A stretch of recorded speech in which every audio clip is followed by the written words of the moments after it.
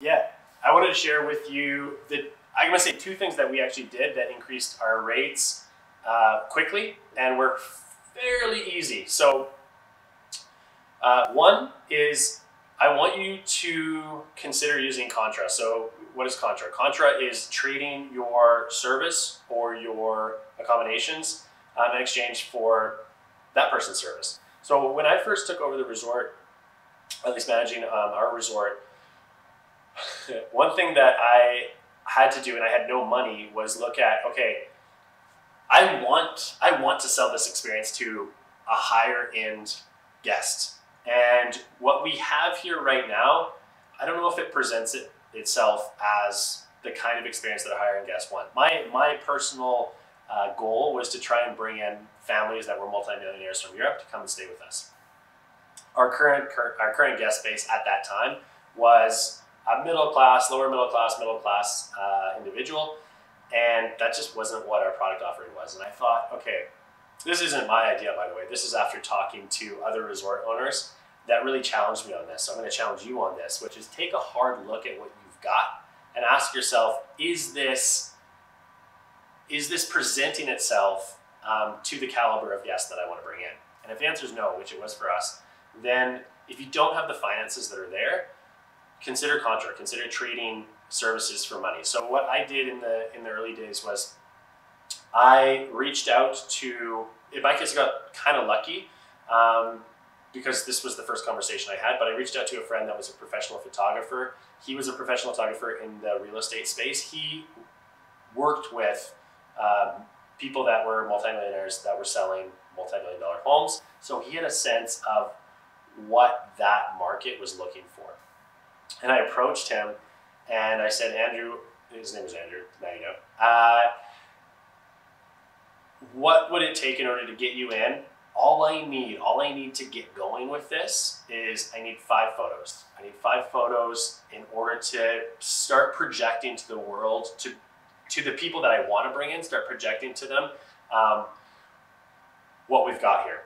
Now, what's really interesting in this is that I want you guys to know I didn't change anything about the product, and I didn't change anything about the service. So all I did was look at the way that we were presenting this to the world.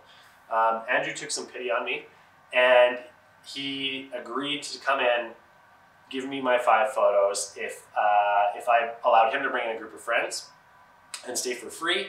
And then also we did have a deal where when the revenue started to come in, then I would back pay him like $500, which was, for him, it was cheap. It was not what his rates were. His rates were much higher than that. But he said, okay, you pay me $500, I'll come in and stay for a few days with my friends. I'll go around and snap a bunch of photos. Obviously, he snapped a lot more than 5, but from that, we edited 5 key photos that became the initial photos that started drawing some of our higher-end clientele. Within a couple of weeks of posting those photos, we saw our inquiries increase. And what I can tell you guys that's pretty exciting is within a year of that photo shoot happening, we actually brought our first multi-million-dollar family from Europe to come and stay at our property, which is pretty cool. The second component that I used early on to increase the rates of my bookings, it's a bit of an interesting one. It was pre-selling something that we didn't have, but I had a strong suspicion that there was a demand in the market. So the question is, how do you determine if there's a demand in the market or not? The way that I did this is I went to a tool called Google Trends. You go to Google Trends, you literally go into Google, type in Google Trends, and I typed in the term cabins. And at that time, they'll give you related trends. They'll say, okay, here are trends that are related to the search term that you've put in there. I probably do this a little bit differently today. I'll explain to you guys what I would do today, but that's what I did at the time. And what I found was a couple of interesting things. One was I noticed that a lot of people were searching for cabins with porches. And we had cabins, but we always called them decks. We're like, oh, we have cabins with decks. But what we noticed was that the search trends for cabins with porches was a lot higher than cabins with decks. So we changed some of the wording around that. The other thing that I saw that was really interesting was for our region, massive amount of searches for cabins with hot tubs. And what I also knew, just knowing and being somewhat aware of who was in the area, there weren't really any offerings for cabins with hot tubs, including ourselves. We didn't have cabins with hot tubs. But I thought, well, there's clearly a demand there. So what if I just listed a cabin with a hot tub and put it out there and see if I can pre-sell this thing.